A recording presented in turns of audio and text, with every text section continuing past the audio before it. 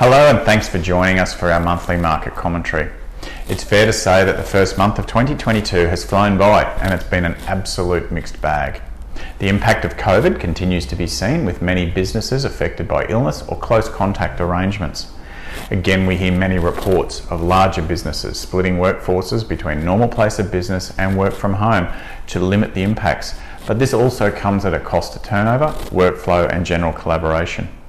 Most business owners that we speak to are hopeful that with a return to school in the coming week and the supposed peak of the variant having now been reached, that we will see a return to more normal trading conditions.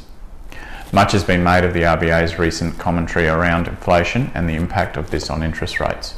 With the Brisbane CPI figure having reached 4.3% for the December quarter, it's inevitable that rates will rise, but picking the timing on this has never been harder.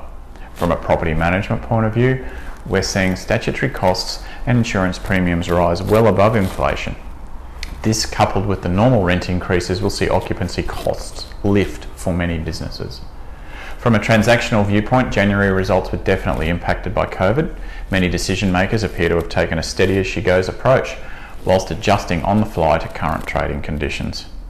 We anticipate more stock on market in the coming weeks as sellers are looking to capitalise on the low yield environment, while pent-up demand for quality leasing stock, particularly industrial warehouse, will see leasing vacancy rates continue at record lows. All of this is great news for the continued success of the Bayside market. All the best for the month, and we look forward to seeing you in March. Cheers for now.